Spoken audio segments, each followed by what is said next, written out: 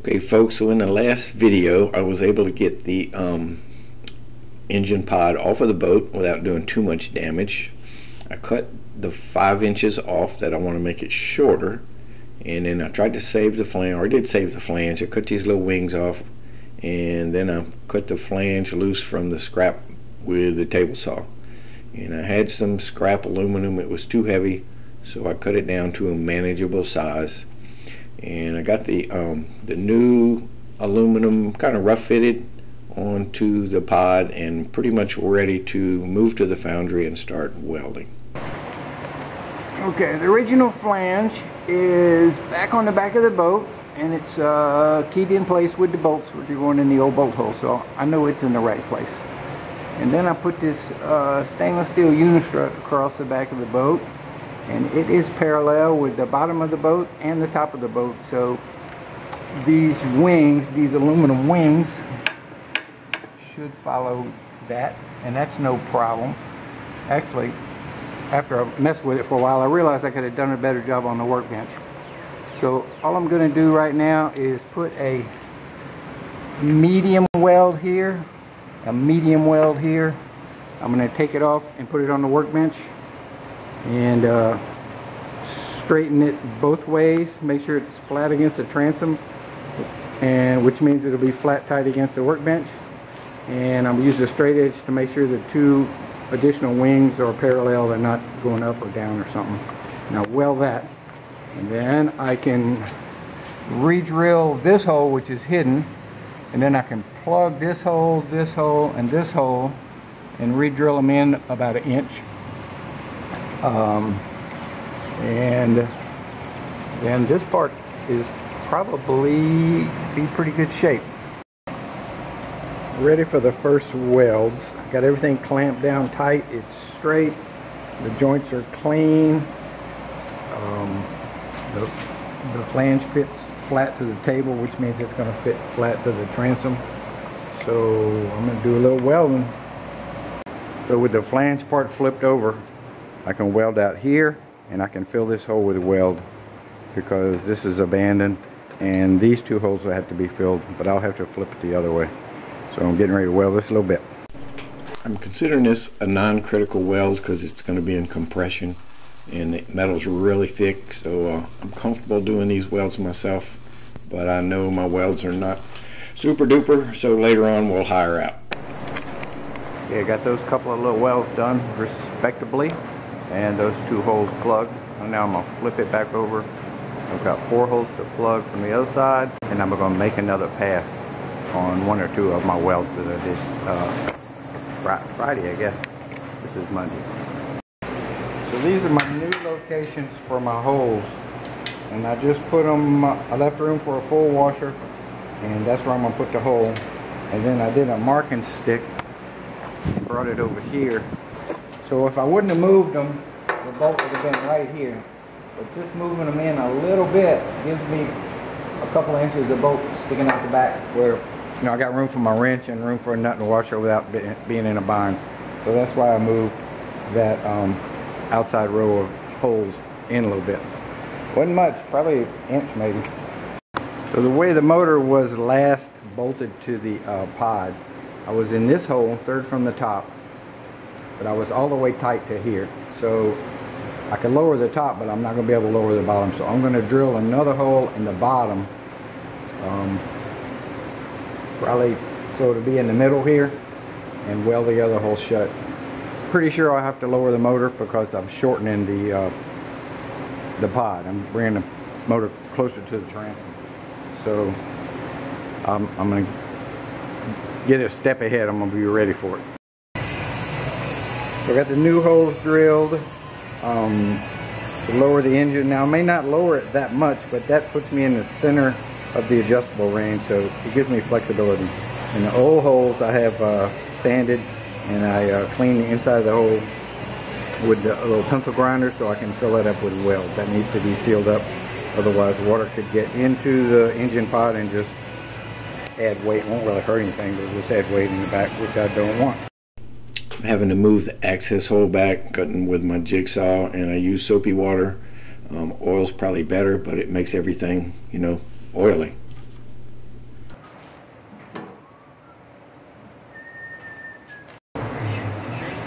of the 6 holes I plugged this morning, they got hard, so I ground them down flush. And I'm getting ready to put the flange on so I can drill the holes that I moved and drill new holes here. So I'm going to put it on, I'm going to snug it up, not going to kill it, and I'm going to put it on dry, and I'm going to actually weld the pod onto it while it's bolted to make sure it's all copacetic. And we're going to put braces on the wings and weld them to the pod also while it's on it, and then we'll take it off and I'll finish the patching the fiberglass with it off, and then I can finish welding it out and painting the pod separately. So the flange part of the engine bracket is snugged up. Now I'm going to drill these 6 new holes. Now the 2 at the top I know are going to be fine. These 4 are going to come kind of close to the backing plate on the inside, which is epoxied into place. So hopefully it'll be far enough into that backing plate where it'll get by. We'll put those bolts in, and then I'll start measuring on where I can put bolts on the new wings that are going to brace up the whole thing. Okay, 6 holes drilled, 6 bolts stuck from the outside. Let's go inside and see what they look like.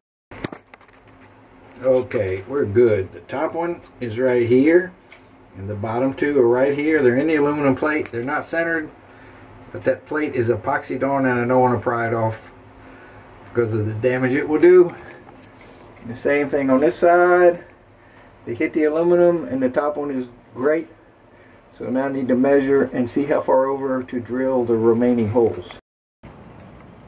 Alright, we're going to wrap it up today, but I had a good day. The flange is fixed to the back of the boat, dry. It's coming back off. All the holes drilled, all the bolts work, everything's lovely. It's up there snug. So tomorrow I'm going to put the pod, slip it on here, and tack weld it, and then look at what I'm going to do for the swim platform and tack weld that. And I think I'm going to bring the whole thing to a aluminum fab shop and make sure I get good welds, because my welds are not the best, and this is kind of important.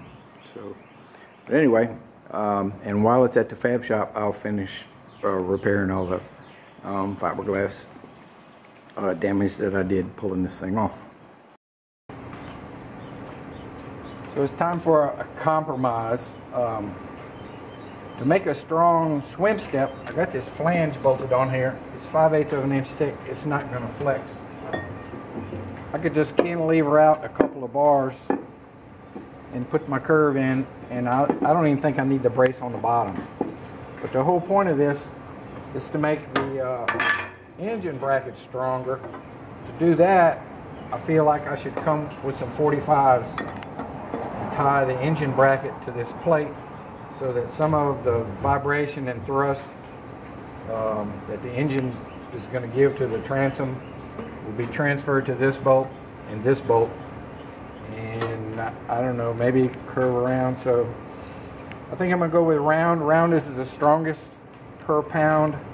Some round aluminum, and I think I'll put a 45 here, a 45 here, which will be like here. Then I'll put one on the outside, put a nice radius on it, and I may still have enough. Yeah, I don't know. So I don't know if that's going to be strong enough for the swim step, but my main goal is to make this strong. So I could put a flat plate going this way, but that's not nearly as strong as the round. So this is 1-inch rigid aluminum conduit. I'm going to go around the corner and buy a couple of sticks. So as soon as I plug these 2 old engine mounting holes, I'm free to tack this thing in place, and it should never have to come off again. Of course, I've said that before. I'm just going to tack it so it won't move, and I'm going to start fitting these braces.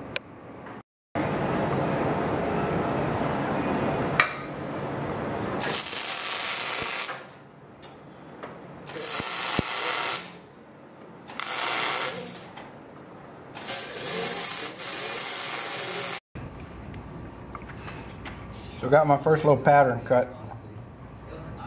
So I need to get these angles onto a piece of 1-inch aluminum pipe. The problem is my miter saw doesn't turn that sharp. So Not sure what I'm gonna do. So I tried using my old bandsaw to make the cuts, which would have been nice, but I couldn't hold the pipe still. Every time I'd start cutting, it would roll a little bit and it'd pop the blade off the bandsaw. So I tried a few times, but this was frustrating, so try something different. So I ended up using the miter saw, usually to cut it close. It would cut a 45, but I really needed like a 52 or 53. And then the big grinder with the cutoff wheel, and kind of made some sloppy cuts, but I'd get them pretty close. And this is heavy wall stuff, so it's easier to fill a weld crack than it's not lightweight tubing. First pair of braces are cut and fit and clamped into place, and I am now going to tack the whole thing together. Right now there's just clamps holding the engine pod to the flange, but I'm going to put some tacks on it and build it tacked in place so that I know it'll fit when I take it off the boat. I don't have to worry about anything moving around. Let's do it. So a structure is only as strong as its weakest link. So if with these 5/8 plates on the transom, if I weld back to the 1/4-inch sides of the pod, it's like I'm only as strong as the 1/4-inch sides of the pod, and then that could vibrate and I would lose the stiffness I'm trying to get. But luckily I added these aluminum flat bars when I first modified this thing to bolt a swim step on, and they're going to be huge in adding additional rigidity. Another structural concern is that weld across the top that fastens the pod to the flange. That's where like all the stress is. The motor wants to pull down and rip off the back of the transom just from the thrust and the weight. So I left the original flange, so I have the original factory weld, and now we're going to weld another weld on top of that where the flange is, and additional weld can be put where the flange sticks under the pod.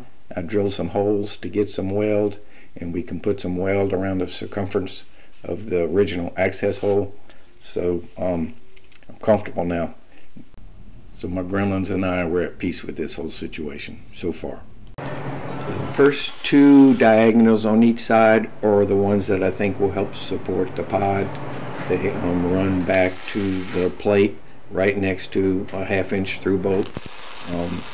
The other aluminum pipe that you'll see me putting on is just to hold up the swim step. I don't think they'll add any more strength to the engine pod itself. I used pretty much 2 full 10-foot sticks of this 1-inch aluminum. It looked kind of heavy, but it is 2.5 pounds a stick, so that's just 2.5 pounds on each side for the swim step brace. And then I just started fitting the curve around the outside, and this is just aesthetics, you know, just made a few bends and looked at it, made a couple more bends and looked at it, and we got one side that I liked, and then we matched it, or tried to match it as close as possible for the other side. My third pipe fitted. This is the outside edge of the swim step, and we got a mirror image over there. We're going to tack this in place. This is not very strong. I'm going to have to put something under it to hold people weight. These 2 short ones are very, very strong, but this one is just for the shape. It would probably bend if somebody jumped on it. Third pipe on each side is cut and tacked. One more little bitty one with some very awkward cuts. And then I'm going to put some of this stuff that's 3 inches wide, and I'm going to come straight out to about here, and I'm going to do a half circle for these pipes, and that's going to give it some strength, because this flange right there is it won't flex, I don't believe. It's pretty rigid, and that'll keep this from flexing. Although it's not very bouncy, it's pretty strong, but it does need a brace. Getting all scientific here, I'm trying to make this pipe parallel with the last pipe. I'm marking the center of the external tube. That's where the edge of the notch needs to, no, that's where I need to cut it off, and I'm marking the inside. That's where I need to notch it too. So now, being a cheater baby, I can't turn the saw more than 45 degrees, but if I pull the other end away from the fence a little bit, and hold on tight, I can get a sharper angle than 45 and get it pretty close usually if I can hold it tight enough. Sometimes it yanks out of my hand and makes ugly sounds, but most of the time I get a pretty good cut. So in hindsight, I can kind of picture myself doing this because I've been working on this thing for a bunch of days straight. I'm tired and I want it to get over with, so I'm just taking the cut-off wheel on the big grinder and just kind of freehanding these notches. I really don't know how else to do them.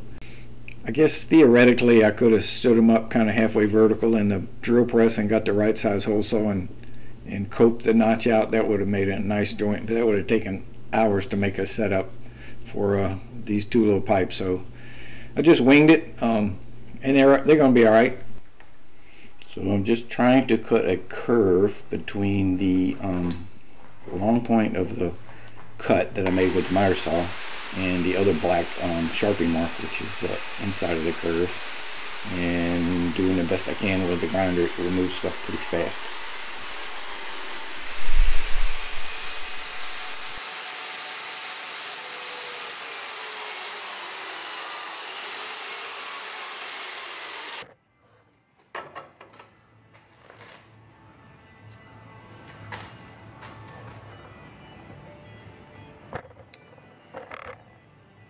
Pretty close.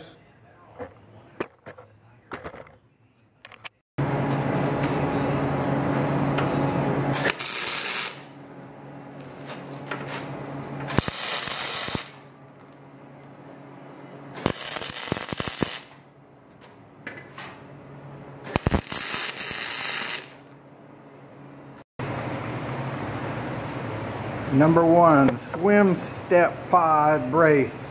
Lighter than the original, is all fitted up. The little lookouts are pretty tricky. A lot of angles going on at the same time. It's hard to mark, so therefore my fits are pretty crappy. But the second one is better than the first one, and maybe the third and the fourth one will be better than the second one. Let's start on that one right now. Okay, I'm on the line. Drop the square.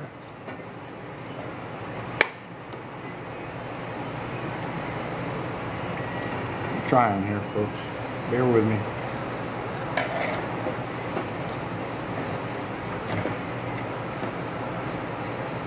Still not right.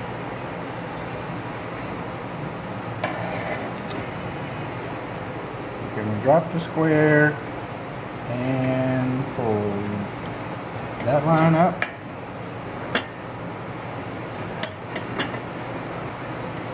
I think I'm on the wrong side. Put it over here. We'll get it right here in a second. Hold on. Okay, I got my square. Pull up this line.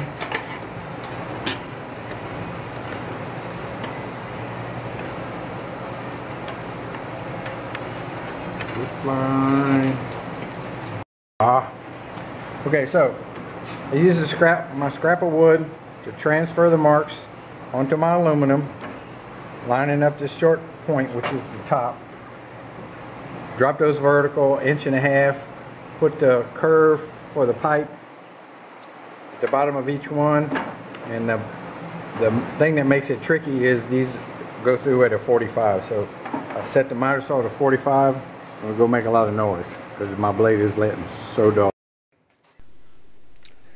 Marking the aluminum directly would have been a lot easier, but I couldn't get it into place because the end of the aluminum is a bevel, because the transom is not vertical, it's sloped, and the long point of the bevel was keeping me from getting the aluminum in the right location. So I had to mark on the wood and then transfer it over, which is another step, another possibility of getting inaccuracies, but it was the only thing I could think of to do to make it work, and it worked. And then later on I slid a long 4x4 between the piece being cut and the fence, and it just quieted down everything and made it a bunch safer, and I figured that out right at the end. So this big grinder was a gift, and when I first got it I ordered some cut-off blades, some thin blades from probably from China, and they had a propensity to explode, and I was kind of gun shy of this machine. I didn't like using it. I didn't use it all that much, but I finally wore out all those blades, and I bought another pack of blades, and I don't know the brand or anything, but they've been wonderful. I don't have any more problems with the blades breaking unless I really abuse it. So this thing's turned into a pretty useful tool. It's heavy, but useful.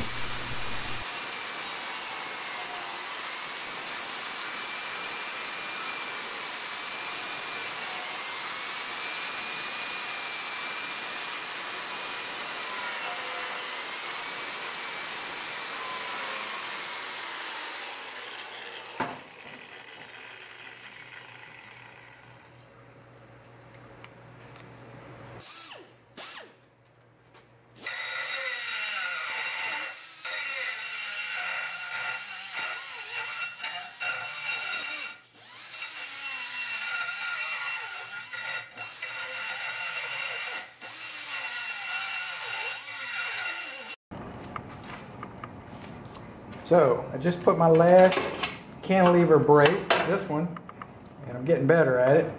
But I thought it was going to be the last one. And I spread it out enough to get the swim ladder so they'll fit between these two. I couldn't get it snug because I have to leave room to get this bolt out, but at least I have room for it to get in there. And now, you know, hindsight, I'm thinking the ladder ought to go over there. Because one, the battery's over here, so it's already got more weight on this side. And this hose is going to be right here, and I know people are going to be tempted to grab it, trying to get out the water. And that's probably not a good thing. So, unfortunately, the ladder won't fit between these two, so I'm going to cut this one out, take it off, and move it over, and we're going to put the ladder on this side. I think I'll kick myself in the butt if I don't spend the 45 minutes redoing that now, and I'll regret it forever and ever. So it shouldn't be too hard to cut loose. I just have a few tacks on it. But I did kind of waste this piece of aluminum because it's all butchered up now.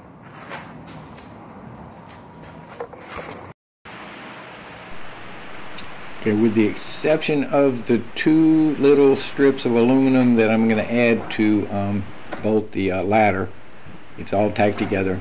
So I need to get it off and get it to a welding shop. And I didn't want to drop it on the floor because it's pretty awkward. So I used the little straps and it worked okay. I did put the strips for the ladder support because it's going to prevent some of the other welds, so we'll do that after the fact. I'll weld it out and then I'll put those on there. I can do that myself. And have a name of a semi-professional workshop. The guy does a lot of aluminum welding, and I'm going to bring it over there this afternoon and leave it with him and let him weld it up.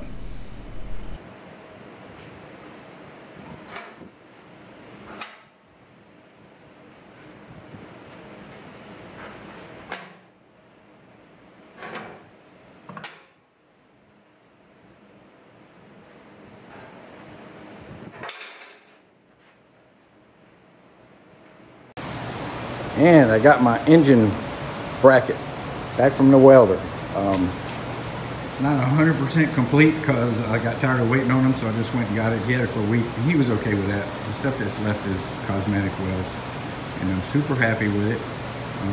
So I got a lot of cleanup to do with this, and then painting. And I have to decide what platforms I'm going to use for the swim platforms, what material I'm going to deck it with. So the swim step going under here on this side, like yo. So I'm going to add a piece of aluminum under the bottom on both sides to be able to catch the bolts. Kind of funny, when we had our first little ski boat years and years ago, we had a single swim step that put like 8 inches in the water, and we didn't have a problem. And then when I got my second boat, Seabound, we had 2 steps. And then when I had Grand Travail, my big wooden Grand Banks, we had 3 steps in the water. And now, when I started shopping for steps, I saw this one with 4 steps, and I went, ooh, that looks good. So I don't know what's going on with that deal. Can't be anything to do with their age, I don't think. So they're fitting. I got the little pieces gnawed off of them, so they'll go over these welds. And I just need to clamp them and weld them. It needs to be a pretty good weld because the swim The anchor will be in tension. It'll be trying to break the welds when big guys get on there. So I can get a good bit of weld along here and here and here. It'll be all right. Weld it up. So while I got it upside down, I might as well drill the holes so I don't have to drill them laying on my back looking up later on. I can't get all the original holes from the stainless steel bracket, but I can add different ones. So the outboard bracket is complete. It's time to start my love-hate relationship, well, mostly hate, relationship with fillers and paint. I need to paint everything, including the back of the boat and the swim step. And we'll make that another video. This one's getting kind of long. And we may toy around with adding a flotation pod underneath the engine bracket. So thanks for watching, and I will definitely get this boat back in order one day.